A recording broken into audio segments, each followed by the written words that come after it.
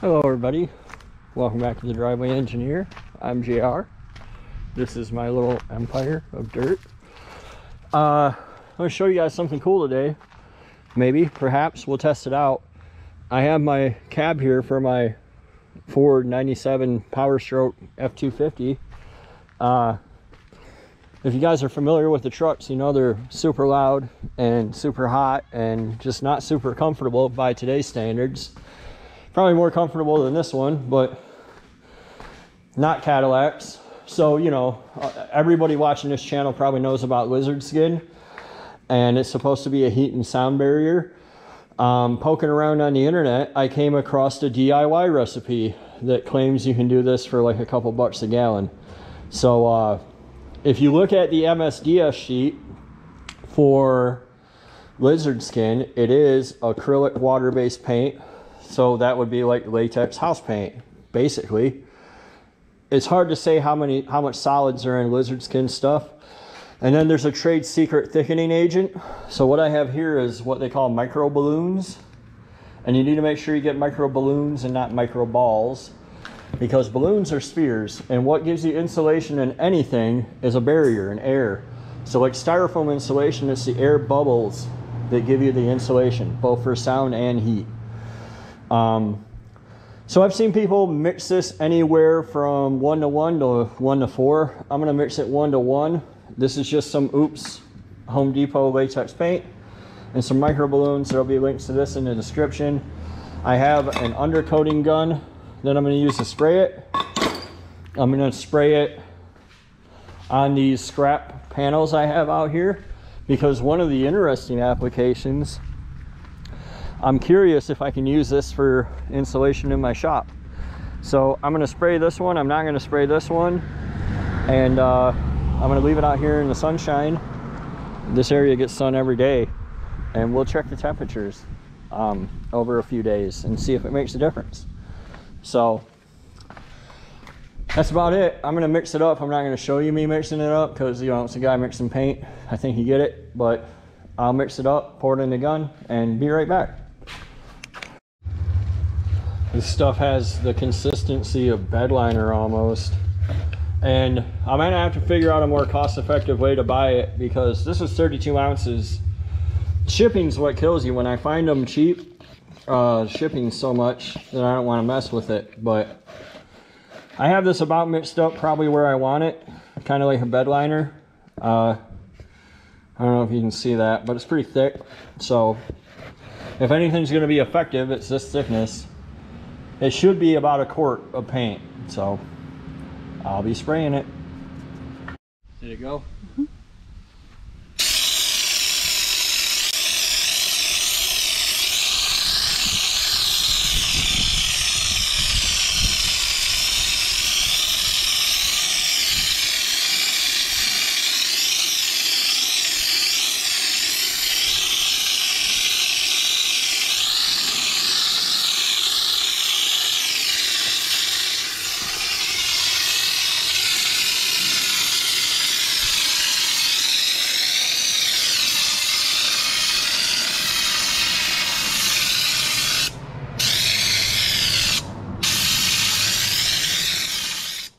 A week, this stuff's good and dry.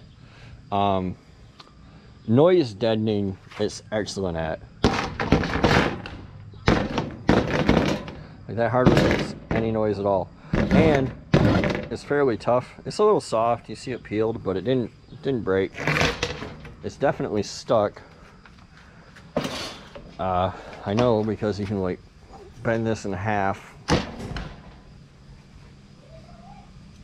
It won't come off. It's pretty outstanding as far as that goes. I'll show you what this sounds like.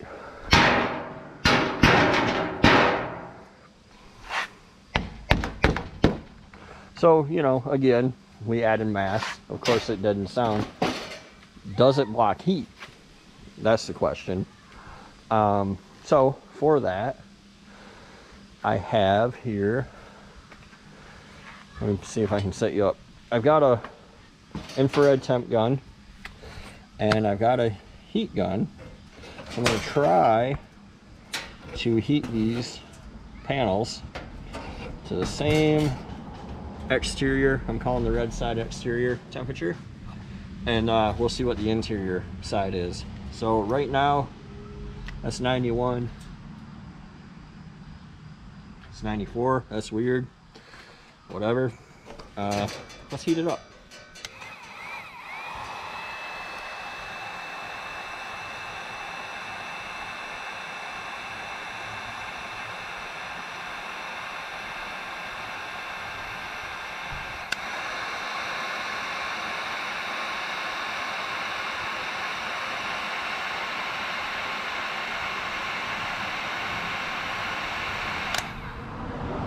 That's about 300 degrees, which is hotter than what you'll see in an engine bay. This side is 240. So it's a 60-degree drop. Let's do this one. Again, it's 97 now.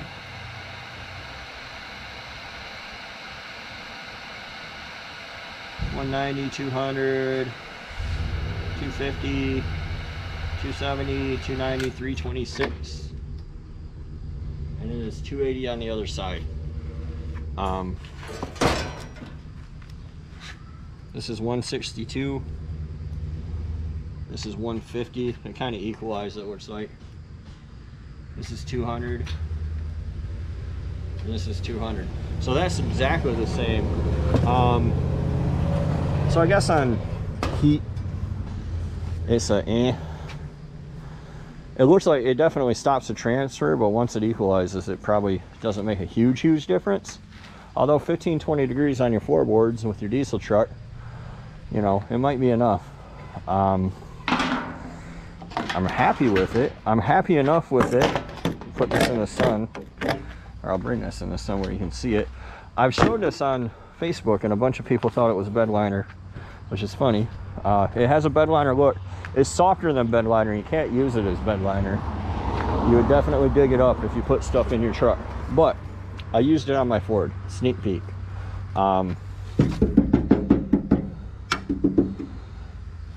Yeah, I used it on the Ford. I used it on the cab mounts, the cab boxes, the firewall, all the way under the floorboard. And then of course I'm gonna just coat it in groil. If you're not familiar, you'll see it when it comes, but it's not quite a bed liner-y look. I put it on with a shuts gun, like you saw, but I think it'll serve the purpose. So there's actually a heat shield that goes here, and then a HVAC box that goes there. For this particular truck, the downpipe runs in this area somewhere, I think right here. I don't think it's going to change my life, but for like 30 bucks, totally worth it. So there'll be links to the stuff that I use down below, the micro balloons in particular. I was able to get about a gallon of sprayable, which was enough to do this firewall in 2 coats and the floorboard in 2 coats. And this is a super cab, so a little bit bigger. I'm probably going to do the inside the same way with a color, maybe. Now that I know it works and I'm happy with it. Yeah, I mean, I'm going to put the vinyl floor back in, so it's not super important, but I mean, for 30 bucks, you know, what do you want? I'm super happy with it. So it worked for me. It can work for you. I thank you guys for watching.